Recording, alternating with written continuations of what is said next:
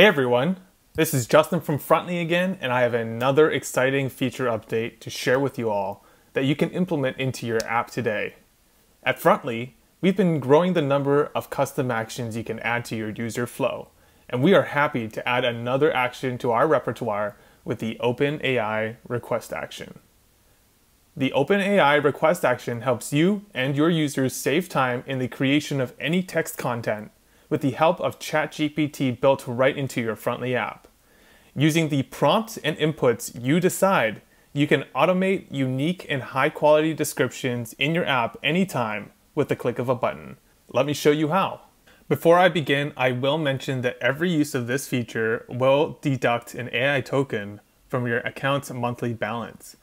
Upgrading your plan to the unlimited monthly or the unlimited lifetime deal would not only give you the best value for your monthly AI tokens, but for all the additional features that are listed on this page as well. If the amount of tokens is still not enough, don't worry, Frontly has you covered with additional tokens through an add-on package starting as little as $5 a month. Check your billings tab today to view the details of your plan, and reach out to us if you'd like to know more before upgrading. So for my first example, let me first demonstrate how this new flow can play out for your users before I share with you my setup. I have a Haiku Builder here, and all I ask of my users are 3 inputs: a noun, an adjective, and a verb.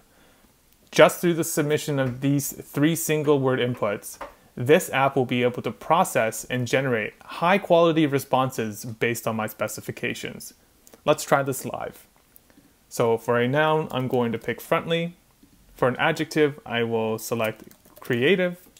And for a verb, I am going to enter build. I'm going to click on the Create Haiku button and it will generate down here. And would you look at this? Creative Frontly, build with passion and skill, crafting dreams from dust. Nice! Well, as you can imagine, I can do this with really any collection of words, and I can do this again with the same or different set of words and inputs if I want to. And I know it will consistently produce an output based on how I've set up my OpenAI request. Let's take a look now at how I've done this. Here's where you'll find the OpenAI request action as one of many actions at Frontly that you can trigger today. Here is how I was able to create my Haiku Builder with 3 simple steps. Step 1 was creating an OpenAI request step with the submission of my form, which you can see right here. Notice how you're able to pull from your Frontly data sources through the use of dynamic variables. This is a very cool and integrative feature that factors in many pre-existing elements of your Frontly app and what enabled my inputs to shape how the response was generated. Step 2. Creating a local state update step that updates the local state I've configured to the value equal to the response from the OpenAI request.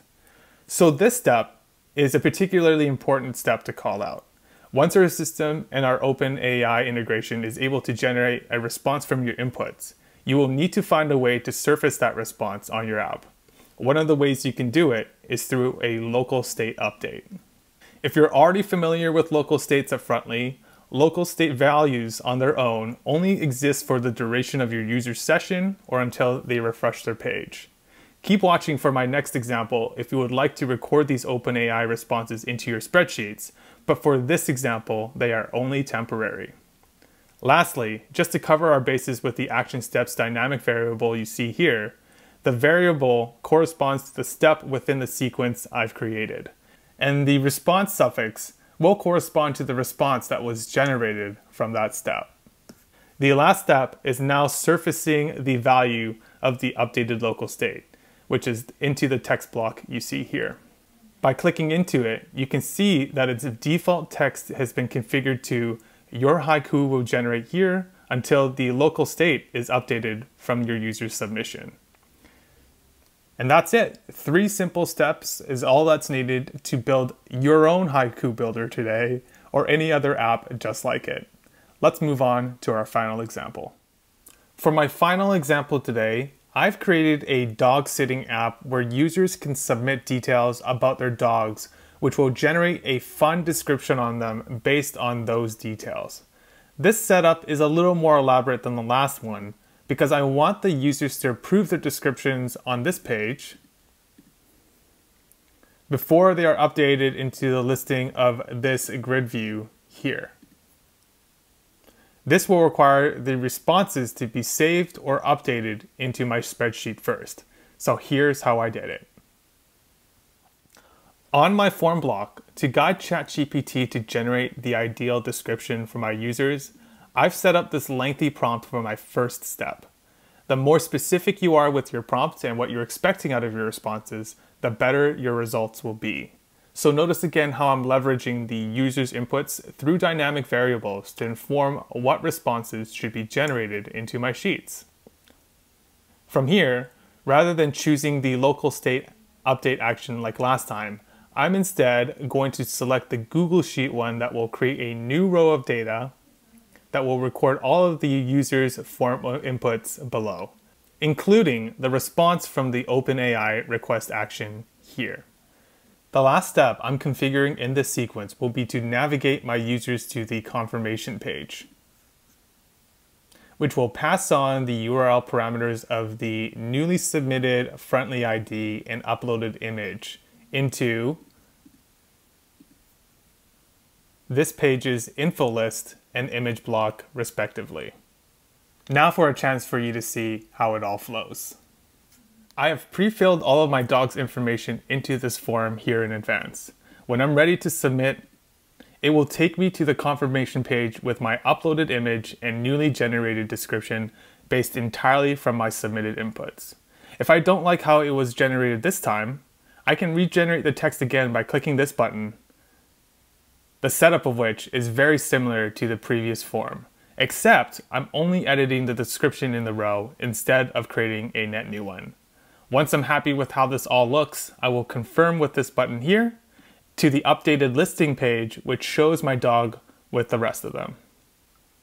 That wraps up our showcase of the OpenAI Request Action feature. I hope you enjoyed our video tutorial today and are already envisioning some creative use cases of this feature for your app. We at the Frontly team are very excited to see what you all come up with. And if you are searching for inspiration on any ideas of how this can be adopted into your user flow, join our conversations today in our Discord community. Link is at the bottom. Let us know also if we can optimize your Frontly plan to accommodate this new feature. As always, thank you for tuning in today. Please drop a like, comment, and subscribe to our channel for new content like this every week. Have a great day, everyone.